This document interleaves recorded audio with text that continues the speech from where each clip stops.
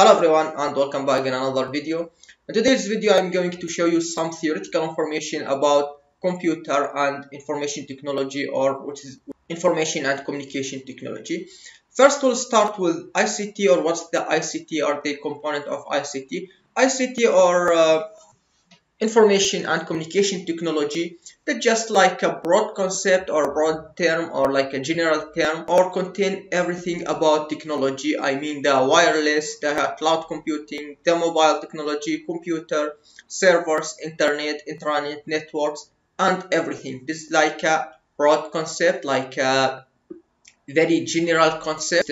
So the system in general contain or consist from, or there's a three parts of the any system, which is input, process, and output. So input, anything will insert to the system, and the process means the operations and the process that system will apply to this input to change the data, to change this input to process or addressing this input. After that, the output is like a result of the system. So for example, here this is a simple system. We have a camera. The camera will take a picture to someone. This is just an input to the computer. In the computer, we can using, for example, an Photoshop to process this image, to change this image, or do some operation to this image, and then just output as or print the image using the printer. It's just like a simple system. Also, we can consider like a camera. Digital camera is a system, and also the computer is a system, and the printer itself is a system. So the output of the system, which is a camera system, will be the input to the computer, and so on. The output of the computer will be the input for the printer system. So we can the systems can interact between each other, or we can just consider this as just one system, and we have input and the process and output. Same thing with the computer. Computer also is a system, so we can say computers take a data as input, take a data from input devices. I will tell you what's the input devices, and then store data or instructions in the memory and uses them as required. After that, process data and convert it into useful information and generate the output and control all those operations.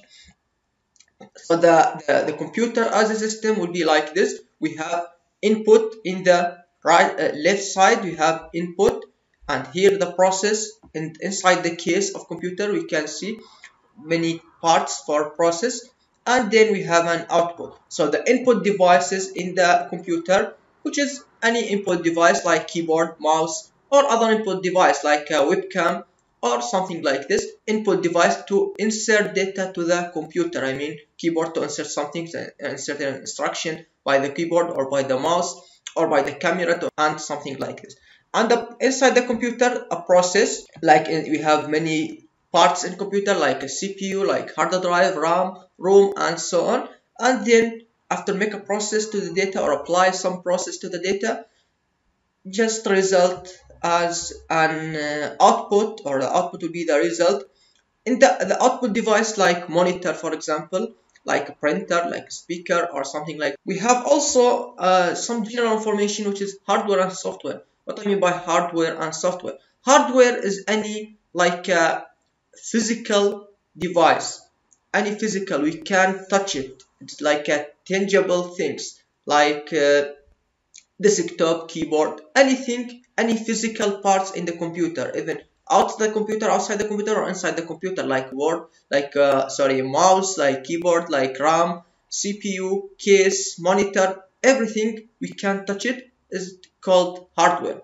Software, anything you cannot touch. It is like Windows, or like Word, or any software or any application inside the computer, of course. So we'll start with hardware. Hardware refers to the physical component, that tangible, like monitor, printer, and camera, and so on. And we have a type of hardware or type of computers, like we have a personal computer. Personal computer like this. We have just a personal computer. Two types of personal computer. First one is IBM compatible computer. Which means just a normal computer, normal desktop with Windows operating system. And we have an Apple computer. It's called, for example, Macintosh. We have Macintosh and contain, it's like a Macintosh or from Apple, contain or uses a different operating system like a Macintosh or Mac operating system. Like also in the mobile, we have Android and we have Apple use iOS operating system. And of course we have laptop. It's a small portable using batteries with the or along with the main power and so on. It is smaller than desktop. And we have now a main parts of computer. What's the main parts of computer? The first thing we have a CPU responsible for process data, information, or instruction in the computer. So most important part in computer is perform all calculations and determine how fast your computer. CPU speed measured by megahertz or gigahertz. CPU part, we have three parts or four parts or maybe just the main three parts in the CPU. CPU stands for Central Processing Unit. Central Processing Unit. So the first part is CU or control unit, which is responsible for controlling the sequences and timing in the computer. Responsible for control the time in the computer and also sequences to like a priority of process in the CPU. Also we have ALU, which stands for arithmetic and logic unit. From this name, arithmetic and logic unit, which performs arithmetic and logic operation like addition, multiplication, division, and so on. Registers like a small storage inside the CPU to store data using by ALU, I mean arithmetic and logic unit, and the program instructions, some program instructors. Also, we have a buses are like a collection of wires to transmit the data from one part of computer to another. We have also primary memory. We say the main parts of computer. We have a CPU and we have a primary memory or called main memory. The main memory, we have the first thing, we have RAM or random access memory. Random access memory is called volatile memory, which means the instructions or software will stored inside this memory, inside random access memory or RAM, just temporarily, not permanently. I mean, which means when you turn off the computer, when the electricity cut off from the computer, there is no electricity, or turn off the computer, all data or information or instructions or software inside random access memory will be removed from random access memory. Just the data stored temporarily inside random access memory. So you can see, for example, if you open the Word in your computer, if you're opening the Word in your computer and then restart your computer, you will see the Word will cancelled or closed because it was inside random access memory, and when you turn off the computer, deleted or removed from random access memory, and you can just double click on it to open it again or to run it again, and it will be again inside random access memory. And we have ROM or read-only memory. Read-only memory is store data or store information permanently, but you cannot, from its name, read-only memory, you cannot change the data, you cannot write on this memory, you cannot add a new software in this memory. It just contains some software those created by the programmers. I mean, for example, Lenovo, and the company which manufactured this product, Lenovo, there is a programmer here created this software inside inside read-only memory. Also, we have a BIOS or basic input-output system. BIOS is a type of read-only memory. Also contains a software called loader to load the operating system. Secondary memory, like a type of memory, is also known as external memory or non-volatile memory. Non-volatile memory, like that's like opposite of random access memory. That means the data will be the data always stored in this memory permanently, like a flash memory, like hard drive, like CD, like DVD.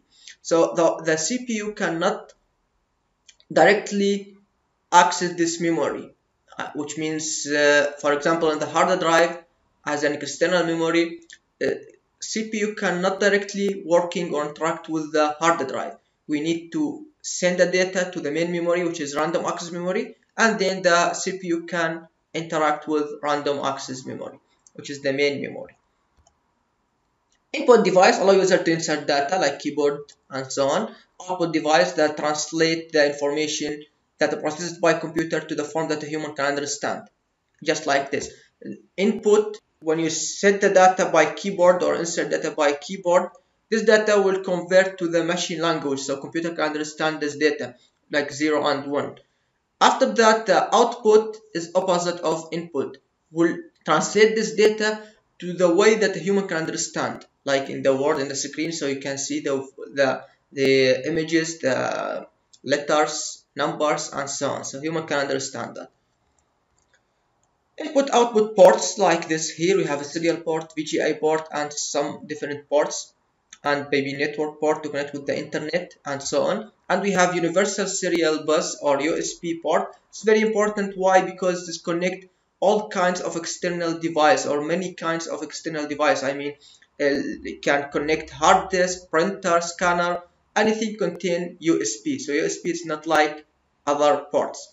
And software is set of instructions, data, or programs. So software, of course, there is a programmers or software engineers create this software. Software like Word, like operating system, like PowerPoint, Photoshop, and so on. Operating system is a type of software, but we can say it is a special type of software or the master of software. Why? Because operating system is work or act as a bridge or a connector, as a bridge between hardware and software, and also a bridge between human and computer. Because as a normal user, you cannot working or interact with computer directly without operating system. So in order to interact with computer as a normal user, or to working or using the computer as a normal user, you need to use the operating system as interface, and then the operating system will work with the computer. And also, as I said, there's connect between hardware and software. So here you can see we have a user, normal user, and there's application. This application will be inside the operating system, and the operating system will work with the hardware in the computer. I mean CPU, RAM, and so on. So we'll send the data from hardware to the RAM, and this operation will it's responsible for operating system. There's two types of operating system, which is GUI and CLI. GUI stands for graphical user interface, and CLI stands for command line interface. I explained that to you. GUI, that mean like Windows. For example, you can see we have icons, we have desktop, we have folders, file. You can using the mouse and just double click to open something to create a new folder. Just right click and create a new folder, and so on. In the CLI, you cannot see any graphics, just any icons or something like that. Just a command, just a black screen like the screen in the left. The screen, I mean. So in order to create a new folder, for example, you have to write some command to create a new folder. I'll show you that just quickly how to work with this. So for example, in Windows, this GUI, graphical user interface, I can just right click and create a new folder. Now I create a new folder. I can name this folder Osama, for example, and enter. Now I just create a new folder. But in the CMD or in the CLI command line interface, here we have CMD in Windows command line. So I can just open the command line in Windows. So in order to create a new folder, for example, in the C or anywhere, you can go, for example, in the edge or anywhere, for example, on the edge, and try to create a folder. I will just say mkdir, that means make directory or create a new folder, and name it Osama, for example, and that is. He says this already exists, so I can create a new one. Make there, for example, CLI. So I created now. I can access the CLI insert inside this. So CD change directory to the CLI. I am in the CLI. In the CLI, I can create a new directory mkdir Osama, for example. Now I create a new one. So I can go now in the edge and the CLI. In the edge, I can find the CLI, and inside CLI there is Osama folder. So now if I go to edge from here, I mean drive edge, and I can see we have CLI I created now. Inside it I create Osama. So this is the difference between CLI and GUI. When we turn on the computer, the operating system initially inside the hard drive, because when we format the computer or install a new operating system in the computer, Windows or any operating system, it will be inside hard drive, so HDD or anything, so inside hard drive. So when we turn on the computer, we need to transfer or load the operating system from hard drive to the random access memory, because anything working, anything running inside the computer should be inside the random access memory. Why? Because as I said before, CPU or central processing unit is like a brain of computer, right? So everything, CPU responsible to process everything inside the computer, all instructions, and CPU cannot directly working with secondary memory like hard drive or CD or flash. So the software or application or operating system or anything should be loaded to the random access memory firstly, and then CPU or central processing unit can connect with this and process this data or information or instructions. So the operating system inside hard drive, so we need a software to load the operating system or to get the operating system from hard drive and put it inside random access memory. So here we have not RAM but ROM, read-only memory. There is something called BIOS, as I explained that before minutes. BIOS, which is a basic input output system. BIOS is a type of ROM, read-only memory. BIOS contains a software called a loader. This software responsible to load operating system from hard drive and add it or transfer operating system from hard drive to the random access memory. So the ROM will get the operating system from hard drive and put it inside the random access memory. Now you can see your computer is working because anything running in the computer should be in the random access memory. So the first thing, operating system will run, and you can see the desktop. That means operating system opening or running now on your computer. After that, the operating system will be the master of program or master software, as I said, because it will responsible to do anything. For example, we need to open Word now, so just a Word also inside hard drive. But when we double click on the Word and open Word, now the operating system, not a BIOS, the operating system is responsible to get the Word from hard drive and put it inside the random access memory. Now Word is running inside random access memory. And when we turn off the computer, everything, all data, all software will removed or will deleted from random access memory. And then we need to boot again. It's the process to get the operating system or load the operating system from hard drive to the random access memory called booting or boot. We have open source based closed source software. A closed source software, we can say commercial software.